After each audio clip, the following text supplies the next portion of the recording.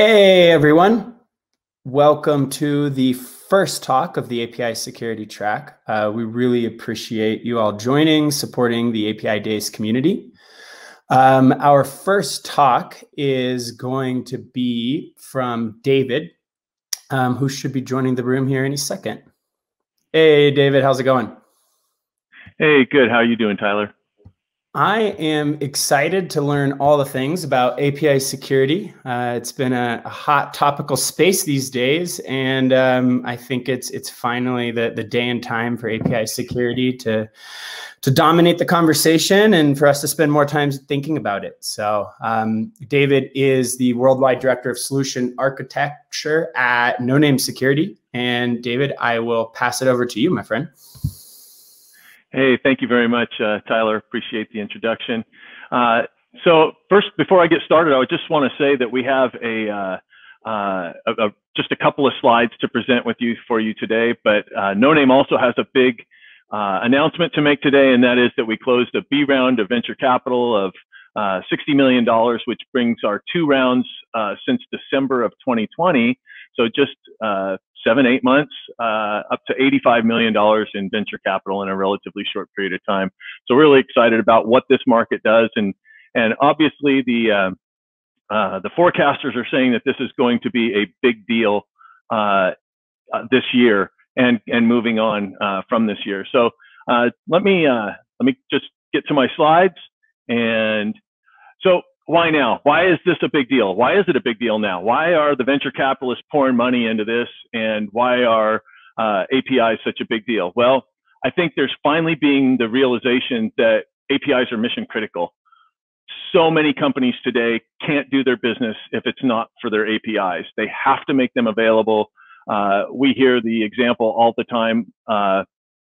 Black Friday is 3 days from today, and we have to have this API out to make it work for our environment. And so as a result, that API gets deployed. It's absolutely critical to make the revenue numbers for the year. And that creates the conflict between the security and the dev team. So the development velocity and the security team are constantly in conflict, and that's a big issue. And then you add to that the fact that most big organizations today are in multi-cloud, multi-hybrid environments with multiple different API gateways, with different web application firewalls, with all kinds of different infrastructure. And all of a sudden, this leads to a situation where there is plenty of opportunity for APIs to be under attack. So it's a big deal, and we are seeing this more and more. In fact, how big of a deal is it? Well, if you just look at what's happened, I can't even keep up with this slide. We created this slide maybe a week ago, and of course, there's been multiple API attacks since then, the largest of which you may have heard about in the past week, which was LinkedIn, with over 700 million records exposed via an API. And so, all of these different things have happened in just the most recent weeks and months. It's funny because I started using a slide back when I started with Noname in November, and it had this quote in it from Gartner that by 2022, API abuses will become the most frequent attack vector. In a conversation I had with some of the Gartner analysts in the past couple of months, one of them told me, yeah, we blew it. And I was like, uh-oh, it's not such a big deal. It's not going to be the most frequent attack vector. He said, no, it already is. He said, this is already the biggest attack vector. We blew it by a year. It came a year earlier than we expected it to be. So that's interesting stuff coming from Gartner.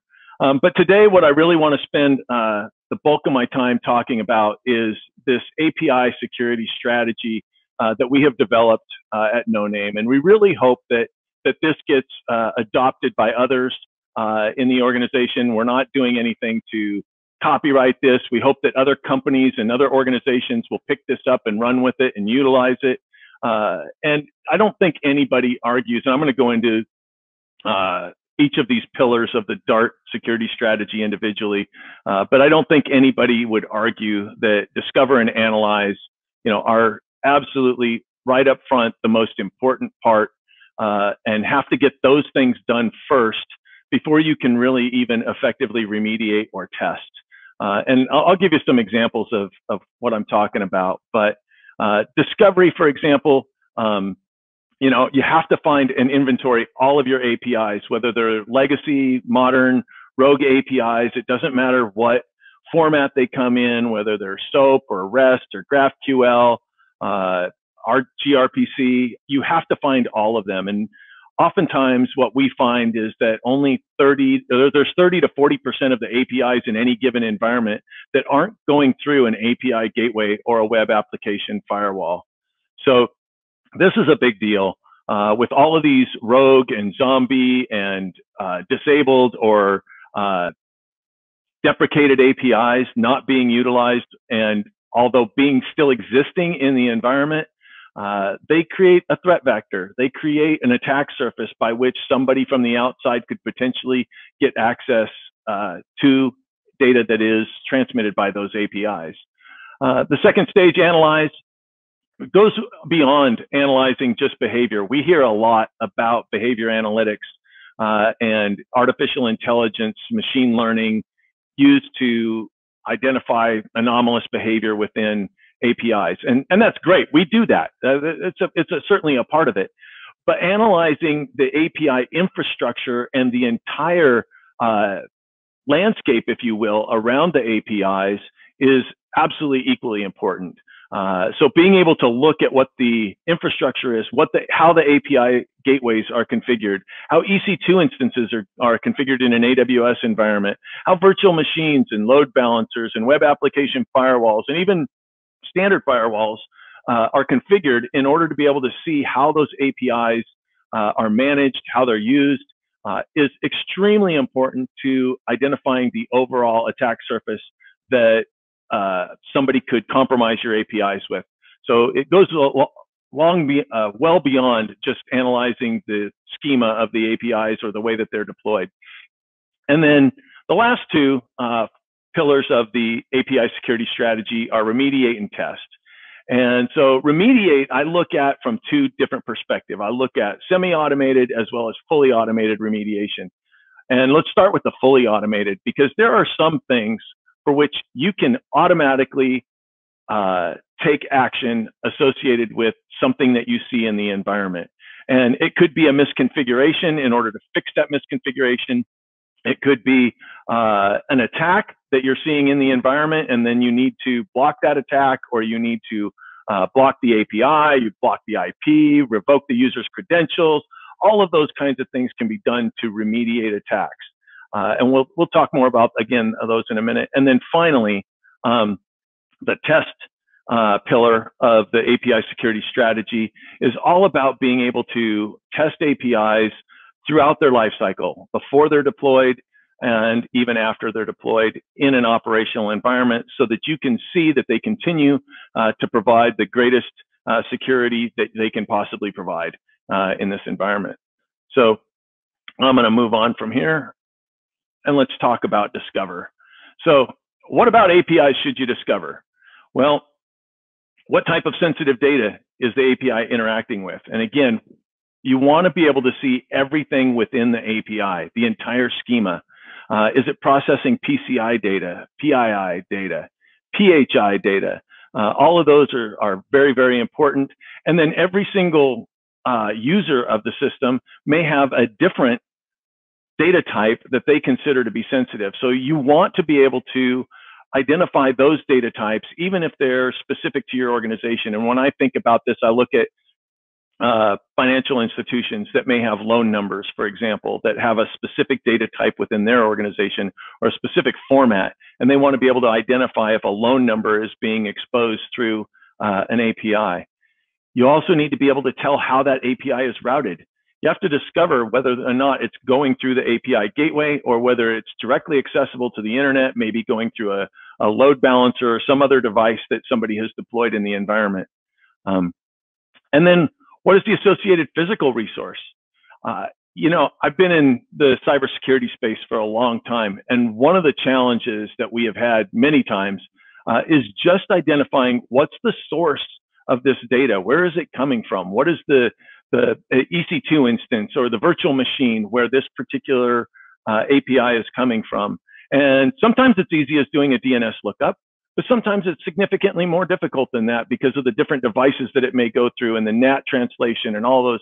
So being able to link that back to a physical resource very, very quickly and being able to discover that and associate it with the API, we believe is a very important part of building a database or a catalog of everything that you need to know about your APIs. And then which API or business unit it belongs to. Again, coming from the security space, one of the things that we have always been challenged with is security platforms had a tendency to create a lot of alerts. And security teams tend to suffer from alert fatigue. And you can say that we're whining, and I think in some cases that would be fair. But the truth is a lot of the things that the security teams are responsible for securing aren't really under the purview of the security team, and APIs are certainly a big part of that. In this day and age, APIs are, have a development team with a business unit behind them. Then the business unit hands it off to the DevOps team and maybe a DevSecOps team in order to get that API deployed in a proper way. And at the end of the day, when there's an issue associated with that API, the security team really has very little to do with the fix. It usually has to go back to that DevOps team or that development team or the DevSecOps team to figure out what it is that needs to be fixed in that particular API. Well, a good discovery capability will also be able to look into that API and discover which business unit it belongs to. Maybe it's by the top level domain, or maybe it's by some other information in the header. But they'll be able to take that information then and sort it into a particular group, which then will be assigned to that business unit. And that way, any alerts generated associated with that API go back to the right organization to take care of it. And again, the owner of that API is certainly associated with that, typically with that business unit or the app. A couple of other things that are really important to discover about APIs is, where do these fall within our data governance? Is this a data type that is governed by PCI or PHI? We need to know those kinds of things, and then to be able to develop reports that show that we are doing the right things to secure those APIs and those data types, that they aren't leaking out of our organization, and that they have the proper protection wrapped around them. And then finally, how those APIs fit ergonomically within our organization. So let's move on. Analysis. Analyzing, as I mentioned earlier when I was doing the high level of the D.A.R.T API security strategy, is very important. And again, not just associated with the traffic or the communications of those APIs, but also with every single device and every single process that manages those APIs. So there are literally hundreds, if not thousands, of misconfigurations that can lead to API security vulnerabilities. Examples are an API that's lacking an OAuth policy, or an API that has accidentally been opened up directly to the internet. Let me give you an example of how that happens, by the way. In today's expanding cloud environments, we see this happen all the time. I can't even begin to tell you how many organizations we have worked with that have, where we've been deployed and doing our business in their environment, and we discover that there are internal APIs that are accidentally open to the internet. Essentially what happens is they stand up virtual machines. Those virtual machines communicate with each other through APIs. They're transmitting data back and forth. A lot of times those APIs are going through API gateways if they're being exposed out to an external source or an external customer. But then somebody else in the environment, in the account, if you will, in the cloud account, stands up another virtual machine and another virtual machine, and then a load balancer to load balance across those. And that original virtual machine somehow gets brought into that cluster to be load balanced across. And now those APIs that are in that original EC2 instance or in that original virtual machine are now exposed through the load balancer straight out to the internet and can completely evade or bypass, if you will, the API gateway. What does that mean? They don't get the protection of the API gateway. They don't get the authentication mechanisms of the API gateway. They don't get the rate limiting or maybe an OWASP policy applied to them because of the way that they're exposed now. Those kinds of misconfigurations can be analyzed by looking at the entire infrastructure of the organization. And that's how you identify all of those kinds of things within the environment. The second part of the analysis is, of course, anomalies. Anomaly-based behavior detection is very, very important. And low false positive rates are super critical. I come from a background of intrusion detection, intrusion prevention systems. And back in the days, I remember us being compared to a barking dog. We had so many false positives that after a while, you just stop listening to the dog. And then one analyst even said we might go out and shoot the dog because there was so many false positives. I don't recommend that. But we definitely want to be aware of the false positives and make sure that anything that we do is not looked at like a barking dog. We want it to be as effective and as low of a false positive rate as possible within the environment. So let me move on to Remediate. So Remediate is really the key to being able to do something. It's the actionable part of discovering and analyze. If you discover and analyze and stop there, you haven't solved the problem. You still have a lot of work to do in order to be able to fix what has been demonstrated in your environment as an issue that needs to be resolved. And remediation needs to be applied not only to the active events, the attacks, the security issues that are going on, but also all of those misconfigurations and those kinds of things that can be analyzed by looking at the infrastructure and the environment. So I like to break remediation down into two topics. Beyond we have prevention and integration here on the slide, but I like to talk about automated and semi-automated remediation. Semi-automated remediation is simply, I've got an issue, I need to fix it, but I need a man in the middle to be able to do it. And so I want, and by man in the middle, I'm not talking about somebody breaking your encryption, but talking about having a human that will push a button that says this integration now will take this particular action. I'm not ready to fully automate it yet, and so I want to be able to do that. So Remediate might be anything from building a trouble ticket that goes straight to DevOps, and then DevOps identifies the fact that this particular API is exposed to the internet, and they delete that public IP address or remove that route so that that API has to go back through the API gateway. That might be one way to remediate. Another way might be to use something like a security orchestration, automation, and response tool, which gives you the ability to manually trigger each step in the process and take some sort of remediative action, or to, once you have the confidence that that remediative action is good, then you can fully automate it. And now whenever that particular type of an event occurs again, it gets fully automated and fully remediated. And that could come all the way down to, for example, blocking attacks in real time. And let me give you an example of a prevention type of remediation. We see this a lot with people trying to brute force an API.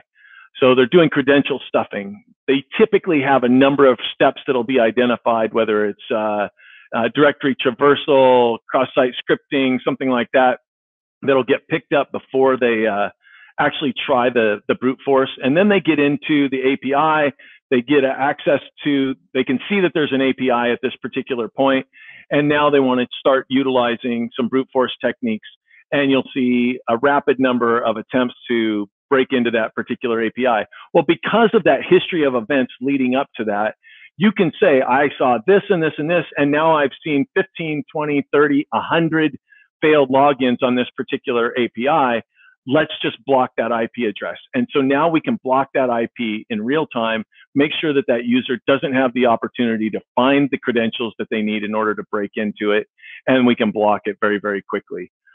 What that requires is that requires integration with the existing infrastructure, whether it's with the firewall, whether it's with the application gateway, whether it's with a web application firewall or even the authentication system, because in some cases, you may want to revoke someone's token.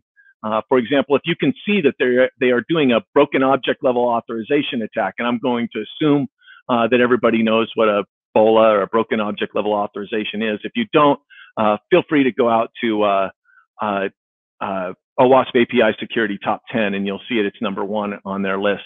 And then finally, and I'm running out of time here, so I want to go quickly and talk about the fact that I love all of the activity that goes around shift left. As a security guy, anything that we can do to build security into processes and into code and into a better deployment is always welcome. That's super important to me.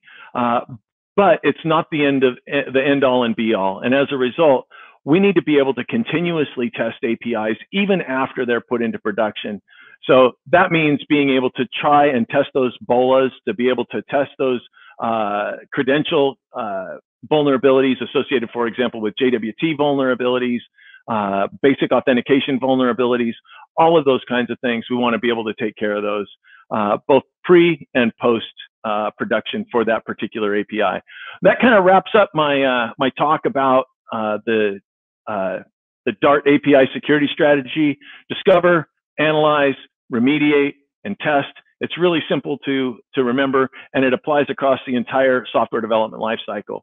So at this point, I'm going to stop, and I think Tyler's going to come back and let me know if there's any questions. David, thanks so much for the thoughtful talk. As we opened up the conversation with API security, seems it's finally getting the attention that it deserves. Few questions. I think I can kind of summarize a few of them together. There's so many competing needs for ProdSec engineering security today, right? We're combating malware, phishing attacks, endpoint detection. What would you say to the engineering leaders, heads of API platform management, the CISO or the ProdSec org, to help prioritize thinking about fortifying API infrastructures and protecting those digital assets? I think the first thing I would say is that you can't protect what you can't see. And while most of those other threat vectors that you just mentioned, there are tools, and I think a lot of companies already have those tools to be able to see into those capabilities and to be able to protect against them. Phishing attacks, for sure, we have all kinds of technologies around those. Malware attacks, those are well represented by all of the anti-malware platforms that are out there today. But today, I think the big challenge with API security is that there are few of us out there that have the ability to do anything around the discovery of APIs. When I talk to CISOs today, I can't find CISOs that can even tell me how many APIs they have, much less what's in those APIs. I love to ask the question, how many APIs do you have? And the answer is always a shrug. I really don't know how many APIs we have. Or you get 3 different answers from 3 different people, and that's equally as concerning, right? Oh yeah, absolutely, or it's completely wrong. And I love the CISO that guessed, right? He said, I have X number, and it turned out to be 2 times a factor, 2 times that number plus 1 magnitude of higher, So it's crazy, yeah. They really don't have an idea of what the business unit has been exposing them to, and I don't think there's any malice in that process. It's just that the business unit is moving so fast that they don't have time to be able to keep the security team appraised of everything that's going on from an API perspective. Yep, we all have to move at the speed of DevOps, and when you move that fast, mistakes happen. Well, David, thank you so much. Really appreciate it. It's a timely value prop you guys are offering. Hey, thank you so much, Tyler. Appreciate your introduction and emceeing this, and thank you to the folks at Apidays and Interface for the opportunity to speak this morning, this morning.